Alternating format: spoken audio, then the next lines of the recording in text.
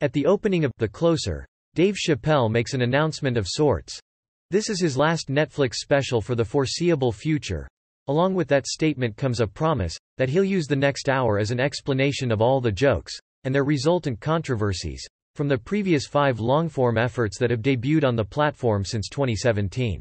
In that way, it's hard not to see The Closer as a season finale of sorts, as one last anthology installment that brings into focus the full impact of a comedy project that, for the better part of a decade, many would have thought unfathomable.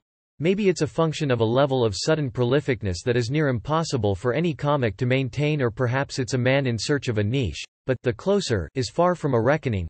Instead, it's someone cementing himself to a strange strain of martyrdom, quadrupling down on a manufactured panic of his own making.